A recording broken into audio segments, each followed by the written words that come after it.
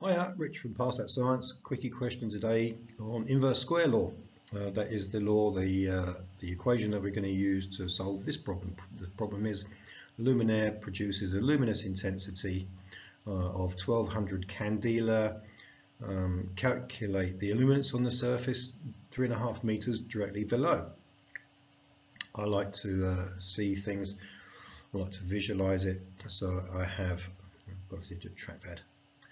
I have a light source falling onto a surface.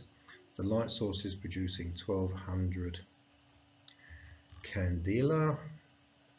So I'll make those zeros look a bit better. We'll get used to this thing one day. 1200 candela. And it's 3.5 meters. And we're trying to find the illuminance at that point there, point P. So the equation that we're going to need to use is called inverse square law, and the equation is E is I over D squared. So E, the illuminance in lux, is I, the luminous intensity, divided by the square of the distance.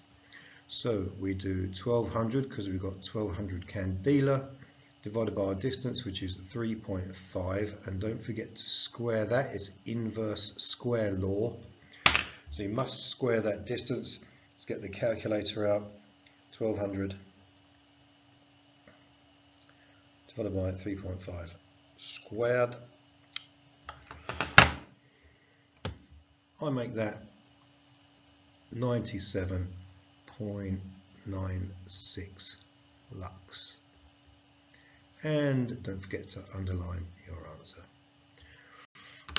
That's it. Question done. Thanks for watching.